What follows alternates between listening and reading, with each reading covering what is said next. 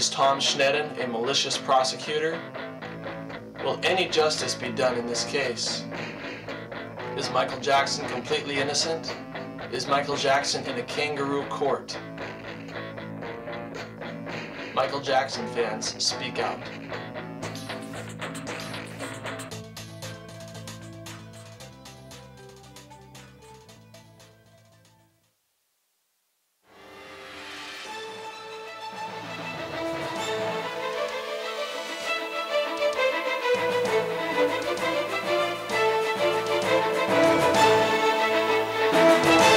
Americans fought a revolution against big government. Enough. Welcome to On Second Thought, where William Wagener gives you information that ought to give you second thoughts about the unconstitutional acts of our local, state, and federal government. I am Megan Wells. Now, producer and host of On Second Thought, the good guy in the white hat, William Wagener. Introduction, I'm William Wagener, the guy in the good white hat. Asking you if you lost control of your government. Is government being abusive? We think so. We're bringing you the third week in a row of a Michael Jackson's fans report about child molestation. And we're going to let you talk to some people, myself included, who are actually witnessing the trial. And you're not hearing on the major networks what's really happening day by day in the trial. And we think here, On Second Thought, is a good place to let you hear from people who are actually in the courtroom and see what's going on. First, I want to introduce Sharon Sidney, who's sitting on my left here. Sharon, you've watched at least, what, 20 days of the trial? Yes, much more than 20 days. What of significance happened this week that you were in watching the trial of Michael Jackson in Santa Maria, California? The judge made the ruling to allow the 1108 evidence. The hearsay. As you said, the hearsay evidence. And they who predicted the judge would... You predicted it. But I decided to take the judge at his word. So it's not like I was placing a bet or anything, which I don't bet. But yeah, I mean, I took him at his word. He said if the case wasn't strong enough, he wasn't going to allow it. And everyone knows the case is not strong enough. And he still allowed it. He still allowed it. And why did I tell you that would happen? You told me that would happen. I believe it was Mr. Zonin. And he said that he was told, if asked, to say those were my notes. So he's like, you know, they must have been gotten in there inadvertently when we were meeting and going over, you know, right. things So that he made a Xerox copy with the prosecutor's notes on what to stress and what to bring out and gave that to the witness. How close do you have to get to coaching the witness before you cross the line and giving him notations on his own grand jury statement to testify at this trial? I looked at that and the prosecutors were not happy that Mesereau was bringing this out, and Katz was just being honest saying, yep, those aren't my notations. These are my notations, but some of these aren't my notations. Where did you get them from? Dr. Katz, oh, I got him from prosecutor Zonin. And Zonin's sitting there, and I could see his hands sort of gripping his chair. It's like, oh, this is not good.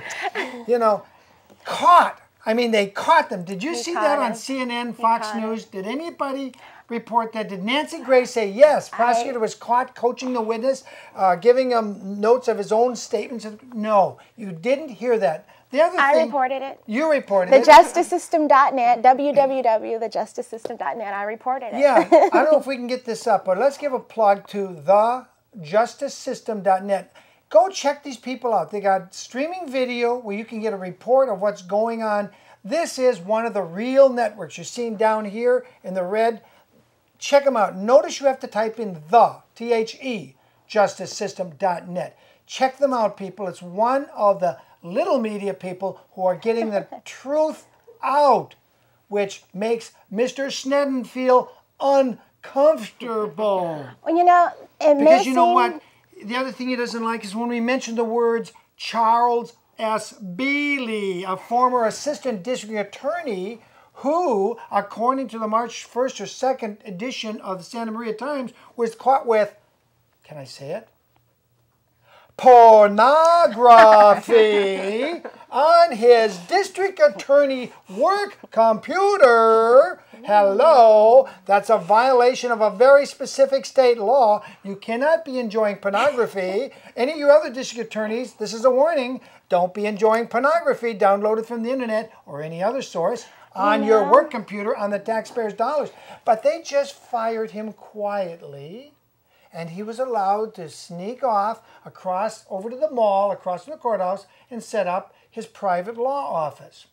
And I asked Mr. Sneddon before, and I asked him again, why are you not prosecuting Charles S. Bealey for a very specific violation of state law? Now, I asked former Sheriff Jim Thomas the day you and I were in the press overflow room. By the way, he finally gave me press credentials, people. I've been doing this television show for 5 years, and they just now gave me a press credential.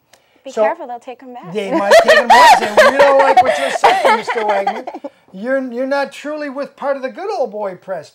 Anyway, we're in the overflow, and I turned to Jim Thomas. Now, those of you not from Santa Barbara won't know, Jim Thomas is our former county sheriff.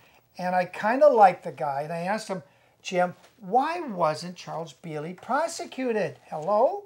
Jim said, well, you know, if we prosecuted everybody everybody who works for the county or sends an email off their county computer, well, there'd be nobody left working for the county. Well, that's kind of an indictment of everybody who works for the county, number one. But number two, I said, but Jim, this wasn't just an innocent email to mom or dad or their wife or husband. This was pornography. And Jim Thomas, our former sheriff, who now is working for NBC as a highly paid consultant, he snapped back, I know what it was. And that was sort of the end of that conversation. I still think, even though the statute of limitation may be quickly running out, before Sneddon goes and prosecutes and digs up all this pornography magazines, which, by the way, that word pornography, which I stressed Charles Bealey had and he admitted to having, Sneddon has used that word illegally in the courtroom. Pornography is a conclusion of fact. And there was a prior Judge Melville ruling in chambers that neither defense or prosecution were to address the magazines as pornography. It was supposed to be called adult material, which doesn't have quite the connotation. Pornography has a conclusion of fact. And guess who broke that rule first? Anybody guess? Prosecutor or the defense? Prosecutor. I counted within 5 minutes. In less than 5 minutes, Sneddon said, well, what did you think about the pornography or something pornography? Well, you know, what they've actually done... And Melville didn't punish him for it. They've actually, like, taken adult magazines and separated pages, and I think they're just, I don't know, maybe it's just what they like to do. You said it's on their computer. It's on their computer. Maybe they just want to look at that stuff. We need to fire everybody. But it's like repetition. It's repetition, and it's irrelevant. They're trying to prejudice the jury. It's irrelevant material. They can't prove all that stuff came from Michael Jackson's bedroom, number one. Number two, I looked at the fingerprints, and they spent 3 days on fingerprints. I could only recognize one right thumbprint from Michael Jackson was on one of those girly magazines. Okay? So, he may have found the magazine where he didn't want it for the kids to see. He picked it up, thumbed through it a little bit, and threw it into a corner somewhere where his staff, you know, he's got a lot of male bodyguards and staff, they might have been enjoying it, and he maybe didn't want the kids to see it at the arcade, so he threw it someplace down in the wine cellar or someplace where they grabbed it. Then there was question of chain of custody. Remember the detective who checked out some of the evidence and didn't return it that day? Yeah. Didn't he say someone else returned it for him the next day? At one point, a detective did say that. I think it was Paul Zillis. And wasn't that a breach of chain of custody rules? Well, there's been this is not getting reported on Fox News and CNN. There's been so many flaws. So many flaws. I mean, there's like 3 or 4 things you could have a mistrial over, and I'm sure if Michael Jackson's convicted of anything, it'll be convicted of being too kind to a family that is highly dysfunctional. Yes, yes. Anybody disagree with that? No.